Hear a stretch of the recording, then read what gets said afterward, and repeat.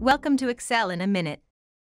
As the successor to the match function, the XMatch function can also work well with the index function, right? The index and XMatch are used to create a flexible lookup formula, but with more advanced features.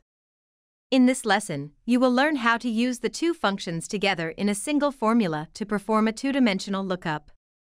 Note that the XMatch function searches a value from an array, then returns an integer that corresponds to the position of the match found in the array. Meanwhile, the index function returns a value at a given position in a range or array of data.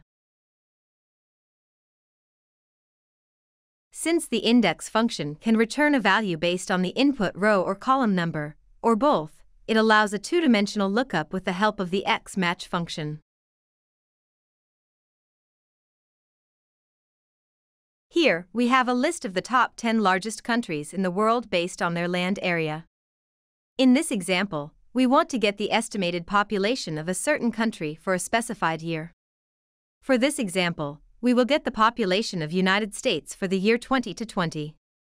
Cell H6 is the input cell for the country name, and cell H9 is for the population record year. Now, let's establish our formula in cell H12. The return array we want is the whole population array from cell D5 to cell E14. Then for the row index number argument, we want to use the row position of the United States. Therefore, we will use the XMatch formula in cell H7.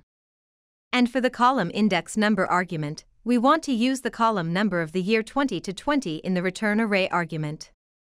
Therefore, we will use the XMatch formula in cell H10. Now the formula is completed. Press Enter to get the result.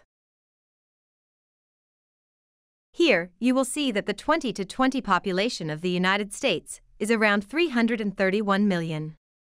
Comparing it to the data, the given result is correct.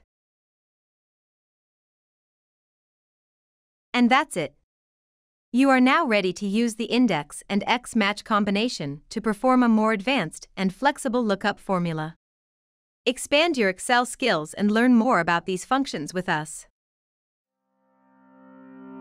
Thank you for your time. We hope you enjoyed this video. Don't forget to give it a thumbs up and subscribe to our channel for more Excel in a minute.